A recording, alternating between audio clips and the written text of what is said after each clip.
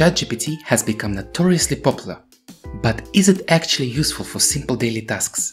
Let's see if this AI can handle a slightly more advanced Arduino project. Let's first describe our task. We want the sketch to display a pink heart on an 8x8 RGB matrix.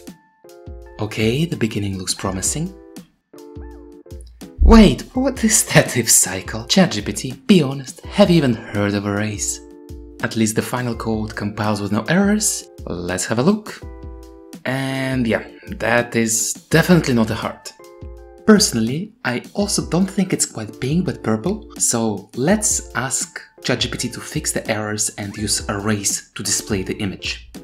Okay, you can when you try, the code definitely looks much cleaner now, and in this format, it's easy to see that the shape is still not quite a heart. Anyways, let's upload it and have a look at the result. Yep, definitely not a heart. Also, I did not spot a change in color, likely because the code did not change. Instead, ChatGPT decided to call the same values purple instead of pink, even though it's not quite what I asked it for. Let's try again, but this time define a specific color code and ask for an empty heart, maybe it's a simpler shape.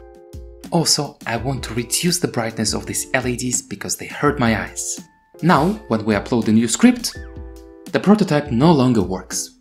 Why is that? Well, the value of brightness is supposed to go from 0 to 255, and 0.5 isn't quite the half of the maximum.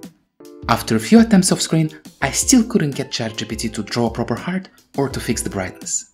However, these fixes take about 5 minutes if you do them by hand, and then the project is perfect.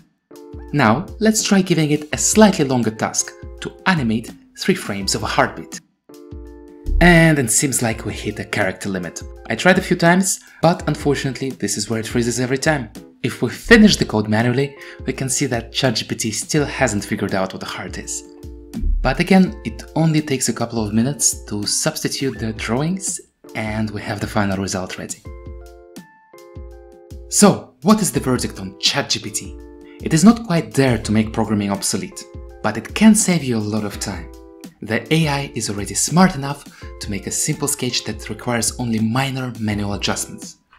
Using ChatGPT is certainly quicker than going through pages of documentation, so you better learn how to use it now.